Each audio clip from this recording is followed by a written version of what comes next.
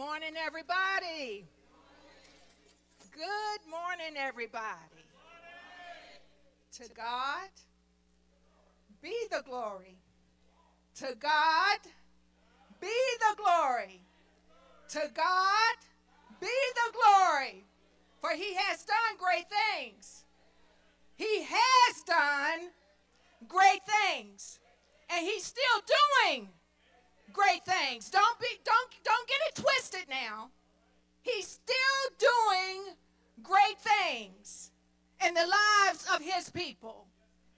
Every one of us, he's doing something right now that's going to change the trajectory of your life right now. Right now, because you belong to him. Too often we get it all mixed up of who we really belong to. Who we wake up and thank God for a new day. Who we thank him for how he does the things that he does in our lives. We get distracted. We get mixed up. But God is true to his word. He's so true to his word. Today, we're going to be looking at some texts from Matthew. The topic of today's sermon is going to be obey God. Keep it moving. Obey God and keep it moving. Obey God and keep it moving. Keep it moving. Keep it moving. We're going to Matthew, the 10th chapter. We're going to look at verses 1 through 14 and some other verses. Even 10th chapter, 1 through 43. Really, if I can get all the way to the end to show you the then and the now of this text. We also, TSM, you don't have this. We're going to go to Luke 5:17 through 32. This was given to me after I had already submitted my script. So as I was reviewing it in the wee hours of this morning, this came to me. So I'm going to go ahead and release it, and I'm going to do what God said. What obey God and keep it moving. It may look like it's mixed, but obey God and keep it moving. Let's pray. Most gracious and heavenly Father, we come before you at this hour to say thank you. Father God, we thank you for all that you've done for each and every one of us, Lord God. We thank you, Lord God, for everybody present here today in this sanctuary and for those who are online. Lord God, we thank you. Thank you for their obedience, Lord God, to show up. Thank you, Lord God, for their obedience, Lord God, to be hungry for your word. So have your way on this day, Lord God. Do what you've intended to do. Speak through me and for me, Lord God, that your word will come forth with clarity, Lord God. That even the youngest child, Lord God, on the other side of the TV screen or the other side of the listening device or in the sanctuary even, Lord God, can understand what your will and way is with the word. So, Father God, have your way, Lord God. Let them see all of you, Lord God, and none of me. Just have your way, Lord God. Have your way, Lord God. These and all blessings we ask. In the precious name of Jesus we pray. And we all said amen, amen, and amen. Obey God and keep it moving. Obey God and keep it moving. Two texts have been selected as key verses only because I'm going to jump back to those verses, one at the end and one in the middle. I'm going to talk a little bit about it. The first one is the 10th chapter, verse 14. It says, if anyone will not welcome you or listen to your words, leave that home or town and shake the dust off of your feet. Key verses number Matthew 28:19 through 20. At the end, I'm going to try to tie that into the sermon, which is all about, it's all coming together. Therefore, go and make disciples of all nations, baptizing them in the name of the Father and of the Son and of the Holy Spirit, and teaching them to obey everything I have commanded you. And surely I am with you always, to the very end of the age. That speaks volumes, doesn't it? That's the Great Commission, if you didn't recognize it. That is the Great Commission. And all of us have the responsibility of that Great Commission. Okay, now remember that. Sometimes, you know what? We got to see the end before we even continue with where we're at, or with even the beginning. We're so focused on the beginning. Sometimes, even now, we know as Christians, as children of God, we know what our end's going to be, don't we? Oh, yes, don't we know what salvation is all about, don't we? And every time we mount this pulpit, that is the number one goal, is to find a lost soul, to say something to quicken that dimmer of a spirit on the inside of them, that they will come forth and say, Lord, what must I do to be saved? So know that it's an ultimate task for each and every one of us. That's an assignment, because we are what? Disciples of Christ. Truly, God is so amazing. He's moving mightily in miraculous ways and constantly shaking and moving the lives of his people. He keeps showing up and showing out for us all the time. Every week in and out, I'm getting testimonies of this miraculous work that he's doing. He's just going places and doing things, and people telling me stuff, and I'm like, oh my goodness. And I then one lady even emailed me something. She didn't text it, she emailed it to me. And she was working from headquarters, and I'm like, oh my goodness.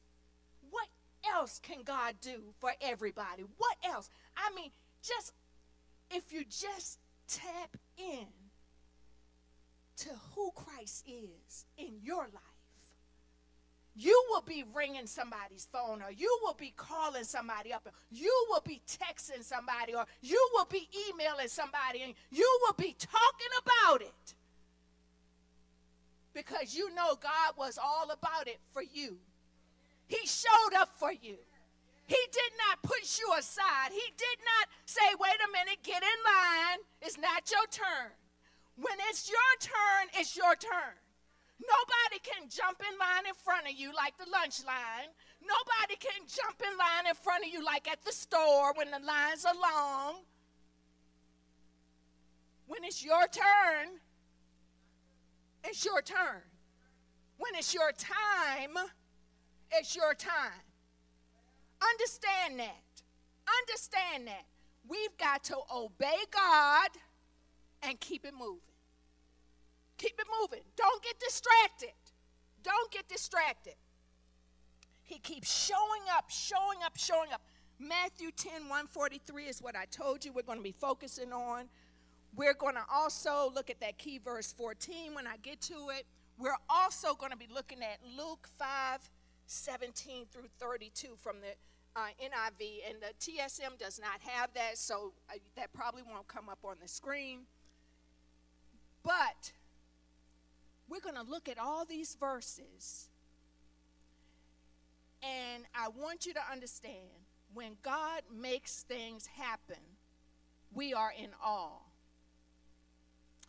He keeps us in wonder, what's next? How's he going to work this out? Oh, this is too big for him. I know, I don't think this is something he can solve. I got to go and get another resource, or I got to do this or do that. But no, he keeps showing up. Just like we teach our kids certain things over and over again, the basic principles of life. It doesn't matter how old they are or at what level of life's journey they are at. Some things just don't change that you've taught them. Some things are the foundational development of their growth. Some things that you've taught them at an early age, they will continue with those thoughts throughout their eternal life on this earth and eternity. They will remember these things when they are farthest away from you. So don't think that discipleship just goes away with the Bible. Because even at home, discipleship is there. We're teaching our children to be disciplined to the things that we've taught them to get them on the right path of life. We teach them and we've discipled them in the home to do the right thing. Right is right and wrong is wrong. Yeah, you can repeat that. Tell that to your neighbor. Right is right and wrong is wrong.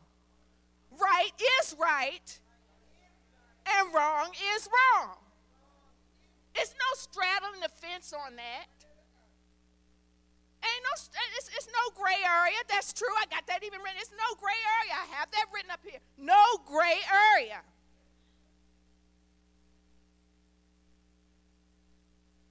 Nobody can bend it. Nobody can break it. It's right or it's wrong. It's no straddling the fence. It's no lukewarm. It is everything that it is, right or wrong. This gospel book of Matthew, is the first book of the New Testament, and it gives us the story of how Jesus comes to his disciples, to his people, but he's rejected by them, and after the resurrection, he sends his disciples to the Gentiles. There are miracles in this gospel, and there are parables in this gospel. Matthew's gospel is viewed as the most important by the early church. It's directed primarily to the Jewish people, and at least 130 direct references to the Old Testament have been identified. It also shows Jesus as the messianic king of the Old Testament prophecy. See, I'm trying to give you a little bit of history to bring you up. Unique features, and some of you already know this because we got many scholars here at Victory Chapel. Praise God for that, many scholars. 644 contain words of Jesus, okay? And 35 are parables. It records about 20 of Jesus' miracles, and 3 are found only in Matthew's gospel. It presents him as the king and as a servant. Research the historical part of the scriptures every Sunday when we have a message. Go home when your Bible study time during the week. Just pick it up and see if you can find some of the historical texts on it, and it just brings everything else together like pieces to a puzzle. I've always liked history, so I just tend to like to go in that direction. And this is how our spirits are cultivated. We read the word, we study the word. It cultivates us to become the disciples that Christ would have us to be. Slide 3, it goes Matthew 10, 1 through 4. Jesus called his 12 disciples to him, and he gave them authority to drive out impure spirits and to heal every disease and sickness. These are the names of the 12 apostles first: Simon, who is called Peter, and his brother Andrew, James, the son of Zebedee, and his brother John, Philip and Bartholomew, Thomas and Matthew, the tax collector, put a pin there, James, the son of Alphaeus and Thaddeus, Simon the zealot, and Judas Iscariot, who betrayed him. A disciple is considered as a learner. Each and every one of us under the sound of my voice is a learner. We are all disciples. Disciple is used in the Bible because we are studiers of God's word. we study his word, we are disciples. We are learners of his word. Apostles are usually a sent messenger that has authority that has been imparted on them. So you see how he's moved it to these are the names of the 12 apostles. He uses the word called. Jesus called his 12 disciples. Called, God can call anybody that he chooses to call. We all have regular duties as disciples of Christ, but there are times when he has chosen people for a particular task, for a particular people, for a particular region, for a particular mission. Okay, we are all on mission fields every day, but you and I know that there are people who actually have missions fields that they go on for their churches. They go overseas. They do a lot. One of the ministries I came from, they do a mega ministry of missions all over the world. So missions, they have missions that they're trying to take care of. Despite what your history might be, despite what you've been through in life, just answer and don't be analytical to wonder how you're going to do the assignment when God calls you for a particular assignment.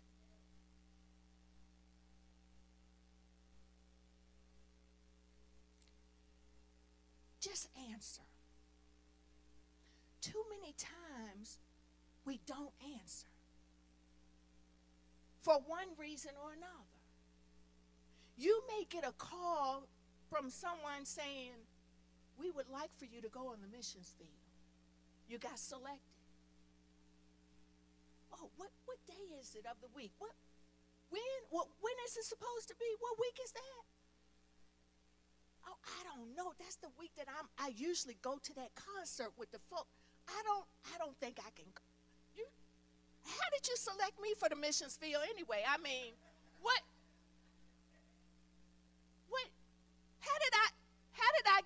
How did you?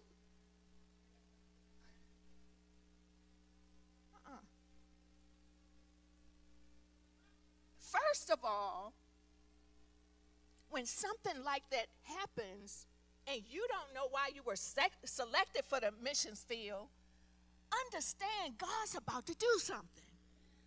Don't turn down your opportunity because you have some concert that you've been going to every year, hearing the same old songs from the same old artists, the same people going on, the stuff they're going to drop it like it's hot, and they're going to do all this, and they're going to bump it to the rumpet and whatever. If my kids were here, they would say, oh, Mama, please, you know you don't know them words you saying. You don't even know what you saying. Don't try to get into that territory of repeating words you don't know nothing about because you're going to say something and that don't. But this is what happens. In transparency with the word, that's what happens. Because first of all, you're going to get called when you least expect it. Whether you're prepared and prayed up and worded up and girded up and you got the whole armor of God on and you're ready. But that call is going to come at a time when you will be challenged. At a time when you will have to say, is it going to be this or is it going to be that? God is growing us up in many different ways. We are in a period of time right now where things are happening. Things are happening that we've never seen before in our life. Things in this world have changed so much until people are just going with the flow. Some of them are just going with the flow. They're not trying to, say what's right or stand up for right. They're just going with the flow. But God has strategically placed his disciples where they're supposed to be. And you need to show up when you are called. Just answer. Answer your call that Christ, when he calls you, answer your call. You're first thinking, oh, I don't know how to do that. I don't know how to go. I can remember I was selected to go on the missions field to New York. And I was like, wow. Don't you know that your leaders are going to train you up before they send you out? You may be prayed up and worded up and girded up with the whole armor of God, but there are strategically things in place that you have to learn before you go into unknown territory. The fact that you're prayed up and you know God, that is great. That's what the first prerequisite is. Know God, you love God, you're saved, you understand your salvation, so you can share it with somebody else. But as a disciple of Christ, you also got to understand there are other learning avenues that you have to take when you're sent out on the missions field. Don't you know that the disciples were called?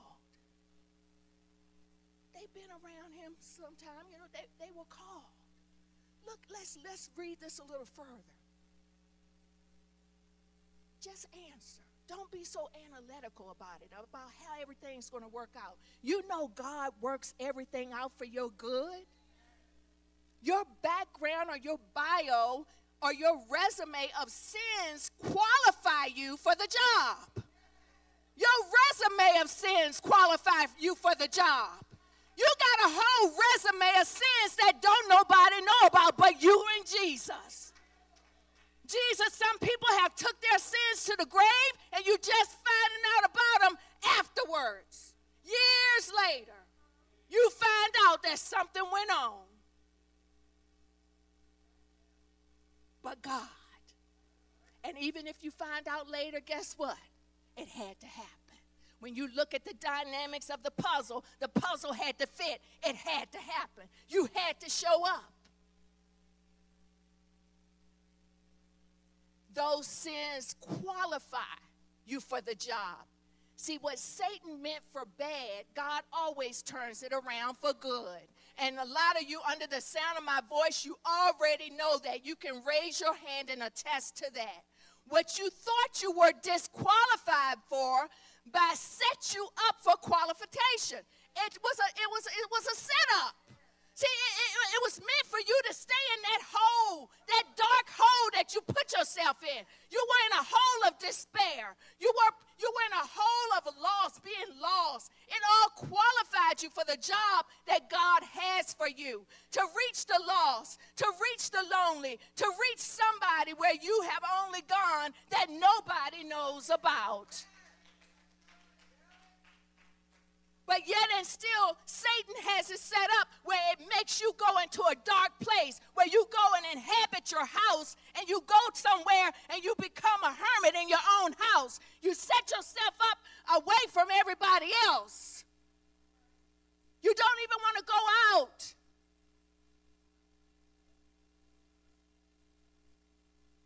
You just take yourself out of the equation. Because you're having a moment, an emotional moment, a distressful moment, thinking that, oh gosh, I don't have any reason to go further. I'm just going to stay where I'm at. People live these type of thoughts all the time. People live these thoughts. And you go, but at the end of the day, guess what? That's what qualifies you to reach somebody. That's what qualifies you to be a true disciple of Christ. That's what qualifies you. But God, He can quicken your spirit and qualify your soul. A soul that has been tattered and torn. A soul that has been severed. A soul that has been broken down to the point where you have what's called a soul ache. Soul aches are aches that only the person who's aching can relate about it. If you've ever had a soul ache, you know what I'm talking about. I don't care who you are. If you ever had a soul ache, it's a soul ache. It's an ache of despair that rips on the inside of you. It's an ache of despair that hurts from the core. It's an ache of despair that nobody knows about.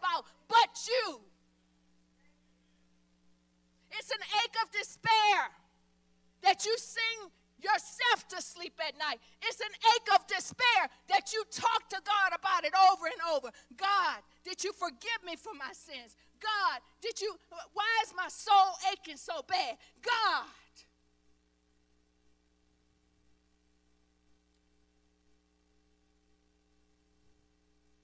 A soul that's been severed. A soul that's been broken down. Left for useless. Left for nothing. Left for nobody.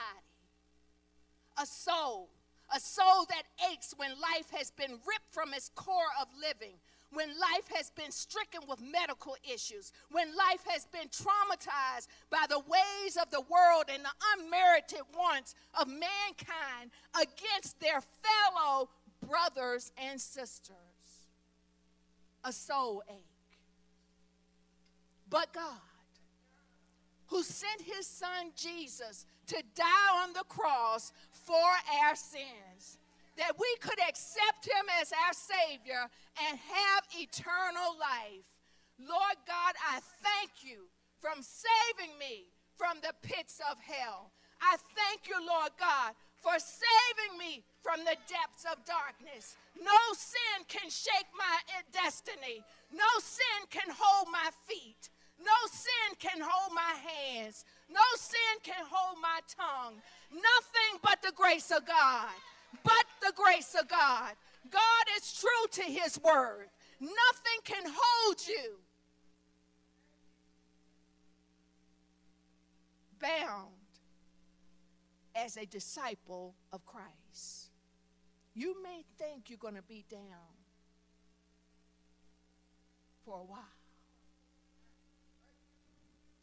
But when God works this thing out, he takes people to places where they didn't even think they could go. The word of God will take you further than anybody else on this earth can take you. The word of God will allow you to leap over the hurdles of life that you thought you could not rise high above. The word of God will just give you and rest you and bask you in his love, and you know from a shadow of a doubt that it's God. It's not your sister or brother that brought you out of this. Not your sister or brother. God. God. And like I said, he shows up. He calls these disciples and he gives them some instructions. But he shows up. He shows up. He shows up. I'm going to share a nugget of knowledge about the disciple, one of the disciples that was called.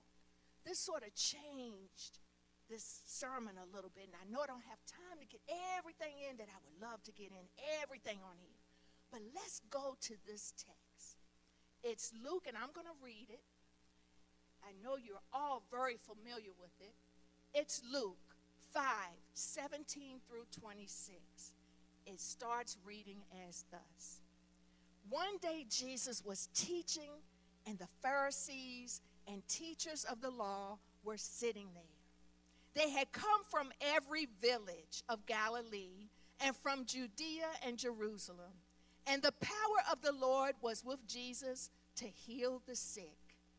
Some men carrying a paralyzed man on a mat and tried to take him into the house to lay him before Jesus. When they could not find a way to do this because of the crowd, they went up on the roof and lowered him on his mat through the tiles into the middle of the crowd, right in front of Jesus. When Jesus saw their faith, he said, "Friend, your sins are forgiven." The Pharisees and the teachers of the law began thinking to themselves, "Who is this fellow who speaks blasphemy? Who can forgive sins but God alone?" Jesus knew that what they were thinking, and he asked, "Why are you thinking these things in your hearts?" Stop right there for a moment.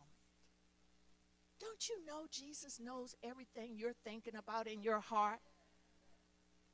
Your qualifications, your disqualifications, your everything. Don't you know God already knows every sin that you've committed, everything that you've gone through, every wayward person that you decided not to talk to? You'll get that later, because that's an assignment. There are people that you've been assigned to that are wayward that you need to say something that's going to bring them into the fold. They're your assignment. I couldn't go and say the same thing. Only you can say it, because it's your assignment.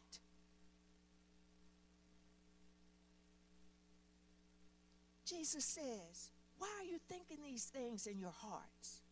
Which is easier, to say your sins are forgiven, or to say get up and walk? But I want you to know that the Son of Man has authority on earth to forgive sins. He's got the authority. He's got the authority. So he said to the paralyzed man, I tell you, get up and take your mat and go home. Immediately he stood up in front of them, took what he had been lying on, and went home praising God. Everyone was amazed and gave praise to God. They were filled with awe and said, we have seen remarkable things today. Now in the next verse, he speaks to Levi. Does everybody know who Levi is? Jesus calls Levi and eats with sinners. Let's read. It says, after this, Jesus went out and saw a tax collector by the name of Levi sitting at his tax booth. Okay? Follow me, Jesus said to him. And Levi got up and left everything and followed him. Let's put a pin there. Did Levi question him? Did Levi say anything about, well, look, I'm leaving behind my family. I got stuff to do. My kids are about to graduate, my this, that. I got to go this. My husband needs me for this, and I got to do this. I got this to do on the job. I got this. It didn't give us any details of any of those excuses or whining and complaining. He got up. He left everything, and he followed him. Then Levi held a great banquet for Jesus at his house. And a large crowd of tax collectors and others were eating with them. Let's put a pin right there. You know, the tax collectors back in the day, they were like bad business, okay? Historical part about it was they could take some of your money or whatever, or up your rate, and so they could have some more money and all this kind of stuff. So they were considered people that were like, sinners for real. But the Pharisees and the teachers of the law who belonged to their sect complained to his disciples, why do you eat and drink with tax collectors and sinners? They asked Jesus, why? Why are you coming here eating with us, supping with us, and doing whatever with us? Have you ever questioned yourself when you got invited to a party that was somebody that may be a little bit off the chain? You know what I'm saying? And you were surprised you got the invitation? And you were like, oh gosh, should I go? I know they're going to be doing this, that, and the other there. They're probably going to have a lot of liquor, and I don't drink. I mean, they're going to be saying, take a drink and do this and do that and all this stuff. I mean, you can go to dinner with somebody and they'll have you have a little glass of wine, and you're not accustomed to wine, and guess what? You go on, be social and drink it, and you be looking around like, oh my goodness, I'm getting a little woozy now. What is going on? Trying to be social, putting yourself in a bad situation. Been there, done that. Was in college. Got to invite to dinner. Oh, okay. Went out to dinner, fancy restaurant, white tablecloths, all the good stuff. Have some wine. Oh, I don't drink. Oh, you can have just a little smidgen of white wine. It's okay. That doesn't hurt. It's okay. Go ahead. I'm like, okay, you know, this is for you who have kids in in college, and they're off away from home or out of state and doing whatever. Okay, have a little taste. Okay. Little taste. I could smell the wine. When it got to my nose, I'm like, whoa, this must be strong. I don't know, you know. Smell a little bit of it, sip a little bit, put it down in there. Oh, before I take you home, I need to stop by to pick up something at the house or something and just sit right here for a second. I go tiptoeing in the house looking around. I'm like, really? What in the world? Then he's like, oh, come on. I was like, oh, no. He's like, come on, girl, let's go. Let's do this. Chasing me around a table. Thank God I'm a country girl. I can feed for myself. I used to cut wood with an axe. Tracy, you know, we used to cut some wood back in the day. I was strong enough to feed for myself, and I bet you, guess what? He probably ain't tried it with nobody no more. Not with me anyway. I didn't go out with them anymore. But I'm saying all of this to say, why do you eat and drink with tax collectors and sinners? Jesus answered them, it's not the healthy who need a doctor, but the sick. I have not come to call the righteous, but sinners unto repentance. So understand that when you have a call and God calls you to do an assignment that you may not be encouraged to do or have the knowledge to do, just do what God is asking you to do. Go ahead and just answer the call. The point number one was know your authority in Christ. We are to carry out the purposes of God in advancing the kingdom, healing the sick, and defeating the works of Satan. Authority is the power that's given over to something, particularly that gives you orders, the right to do certain things at certain times. We know that people on our jobs have been given the authority to give us assignments and stuff like this. But in this text, God has given them authority to go out, to seek those who need help, need healing and all this stuff. He has imparted them with this authority. It showed in the next verse how they are apostles, assignments. They're on assignment. And when this happens, we should go ahead and take the notes to know that God has a reason for us to be on assignment. Take your assignment and enjoy your assignment. Know that God has a plan for you. He knew Levi as well as all the other disciples. Levi was Matthew. As you see in the beginning where he talks about who the disciples are, he says in that text, in the verse, he describes who Levi was. He says Matthew was, he says the tax collector. So that's Levi. And that's another thing. God has given us names. He knows the names of everybody. He knows what your history has been. He knows what you've been through. He knows everything about us. And so therefore, when you get the call, just go ahead and answer. Answer for Jesus. He doesn't hold any of your things that you thought disqualified you as a disciple of Christ. He holds those things as a major qualification. Let's go on to read the fact that point number 2 was he knows your name. He knew Levi as well as all the other disciples, but he called them because they were qualified for the assignments. He knew what their history was. He knew all about them and the things that they had done. So understand that when we go to verse 5, it says, these 12 disciples were sent out with the following instructions. Do not go among the Gentiles or enter any town of the Samaritans. Go rather to the lost sheep of Israel. As you go, proclaim this message. The kingdom of heaven has come near. Heal the sick, raise the dead, cleanse those who have leprosy, drive out demons. Freely you have received, freely you give. Point number 3 was follow God's instructions. Whatever he has a route for you to take. He has assignments for you to do. Follow those instructions.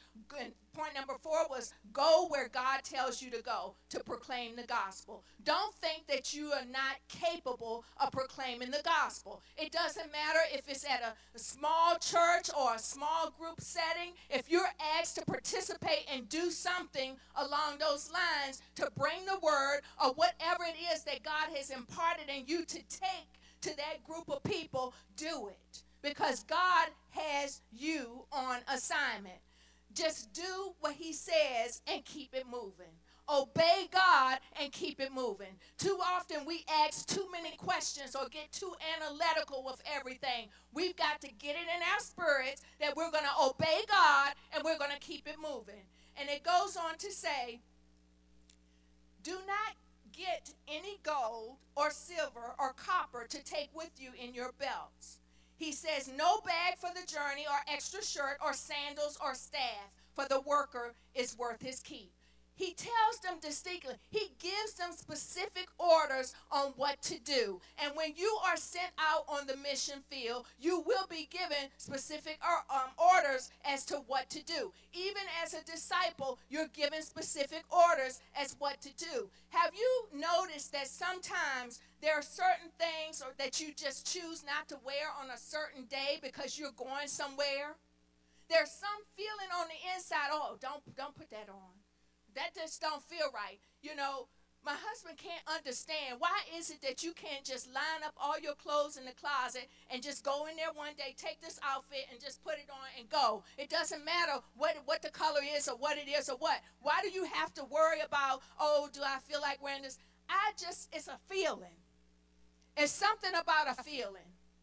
It's something about how you feel, and then when you get to where you're going, it answers. You say, and now I see why I didn't need to have on that, because my assignment required me to bend down, to do this, to do that, to do whatever, but God still lets you know it's in your spirit that he talks to you. So when you get these inklings, don't just push them aside.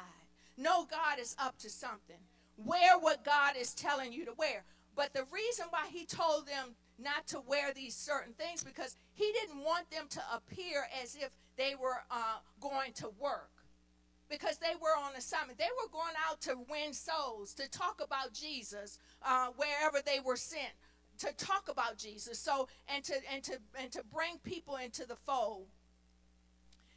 So even when you're going on a missions field, there are certain things that you can't wear or take, or what you should take. Even those of you who participated with prison ministry, we know that there are certain things that we cannot wear into the facilities. There's certain there's a certain dress code for going, and you understand, you know you're there for assignment. But there are certain things, you know, your arms, even in many different things. Your arms shouldn't be out and all this, just various little things that go on. But there's a reason for all of this. So don't be quick to be upset when you are told, you know, leave this alone. Don't wear your jewelry. Don't wear jewelry. Don't wear all that gold and rings and necklaces and all this stuff. You know, you need to bring it on down somewhere. Don't wear any, okay? Bring it down. Tone it down. This is not the place for to wear your flashy stuff or to do whatever. You're on assignment, okay? You're on assignment. You're on assignment.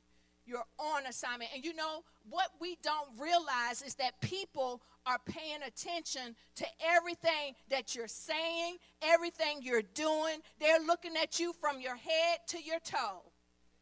I can remember one time I went with Kairos to the ladies' facility up in, I think it's Jessup we went.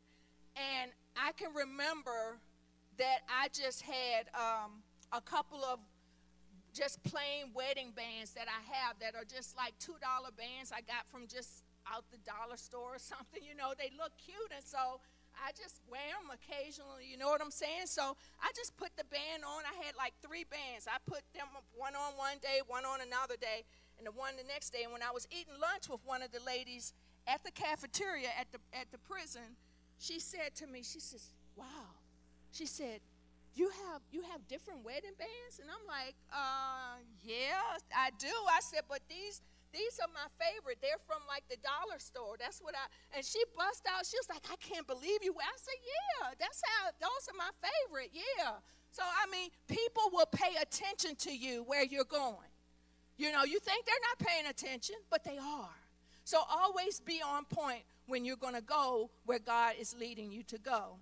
And then it goes on to say that whatever town or village you enter, search there for some worthy person and stay at their house until you leave. As you enter the home, give it your greeting. If the home is deserving, let your peace rest on it. If not, let your peace return to you. If anyone will not welcome you or listen to your words, leave that home or town and shake the dust off of your feet. Truly, I tell you, it will be more bearable for Sodom and Gomorrah on the day of judgment than for that town. Again, getting into the historical part of this, when they were sent to these different towns, the way that they were staying or residing, what they would do is they would ask people if they could stay at their house. And they say, peace be with you. And when they go there, they would use that as an opening statement to start talking about Jesus. If the people were welcoming of that, they would know this is a good place for me to stay. So when they would stay at their homes, they would talk about Jesus. They would talk about the goodness of God. And that's what their mission was all about, was going there, talking about Jesus, bringing the people into the fold. So when they met people that were not about it, and you and I have met people that don't want to hear anything about Jesus. So when we find that out, you know, we need to just shake the dust off our feet. But there's more to that text than this. It's because of the region they were in why they said that. It's because of the region that they're in and what the people believed there and what they did not believe. And then when they meant shake the dust, that was pretty much literally what they meant. Shake the dust off. Leave that dust there with them. Don't bring that back to where you're going. And sometimes even now we have that same somewhat analogy with people wherein you don't want people trapping through your house with shoes on. You don't know where they've been. You want people to take their shoes off. A lot of people take their shoes off when they enter their home, which is a good thing because you're taking dust from outside even. You don't know where your feet have been outside. So all of that goes to play with a lot of the historical context of all of that. And it went on to say if they listen, you know, if they're not welcome to you or listen to your words, leave that home and towel, shake the dust off your feet. The common phrase that was made when entering a home was the salutation, peace be unto you, as they used it, and it turned into the gospel. People say that now, peace be unto you. And that was all from all of them going to enter these homes and the historical part of all of that. It's become a gospel prayer and it's been witnessed as they were witnessing in the homes. That was part of the gospel prayer for that. Those that did not want them in their homes, they would leave that to God because God knows the heart of every person. We cannot get into a mode of saying, oh, we're not going to witness to them, and we're not going to witness to them. We're not going to witness because they're in a certain region or they're doing this. No. The Great Commission tells us to go ye all, to all the nations. We can't pick and choose. We're to go everywhere and witness about Christ. So the difference between then and now, as we move forward with that text, like I said, I got into the historical part about it, but as we move forward into that text, then that text will show us how it changed with the Great Commission. They were doing the regions in the beginning of that text. When we started out and he called the disciples, they were doing regions. They were sent out in regions to cover those regions. But then at the end towards that text, it goes on in Matthew 28 where it talks about how we're to go to all nations. And I had put as point number 7, keep your peace. Don't let others disturb it. Favor best in your witness to those who receive it. When you witness to people and they receive it, that's a twofold favor. You have released what God has put into you, and you know you've released it. It's such a good feeling, but the person is receptive of it. and that will allow them to flourish and go on to be who God would have them to be. This piece makes you want to share more. You find yourself staying more and more and more and more, talking about the goodness of God. You and I know that we even do that on the parking lot sometimes. We can't seem to break away from each other because we're talking about the goodness of God and what he has done for each and every one of us. So he just goes on to say that. Then the other rest of the text goes on to talk about how I'm sending you like sheep among the wolves. Again, we're sent out among people that may not know Christ, and we have to keep going. When we get to the opposition, know that we always have to obey God and keep it moving. So I'm gonna stop right here at this text right here, and I'm gonna say the Great Commission, which was Matthew 28:16 through 20, where it says, then the 11 disciples went to Galilee, and you can see how there's a transition from the beginning of Matthew in chapter 10 down to 28, and we know that Judas was no longer on board then. It says, then the 11 disciples went to Galilee, to the mountain where Jesus told them to go. When they saw him, they worshiped him, but some doubted. Then Jesus came to them and said, all authority in heaven and earth has been given to me. Therefore, go and make disciples of all nations, baptizing them in the name of the Father and of the Son and the Holy Spirit, and teaching them to obey everything I have commanded you. And surely I am with you always to the very end of the age. Know that God is with you always to the very end of the age. He has equipped each and every one of you to be true disciples of Christ. Continue to study to show yourself approved. Continue to pray to him on a regular basis. Continue to do what God would have you to do by listening to his prompts, listening to his instructions, and following them through, even when you don't think it's a good time to do it. Just do it. Because obey God and keep it moving. Just keep obeying him and keep it moving. God bless you today. I'd like to open the doors of the church up. If there's anybody under the sound of my voice today, or even online, if the online portion is still on, please, if you don't know Christ as your Savior, this is your opportunity to do so. This is your opportunity to do so. If you would all stand, please.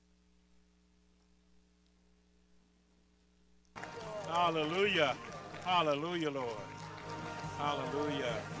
So give her a hug of love as she departs from this place. Thank you for coming out today.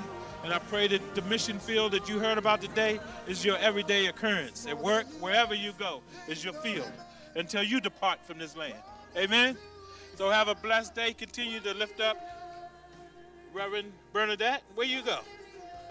There you go. All right. Thank you for that word today. Praise the Lord.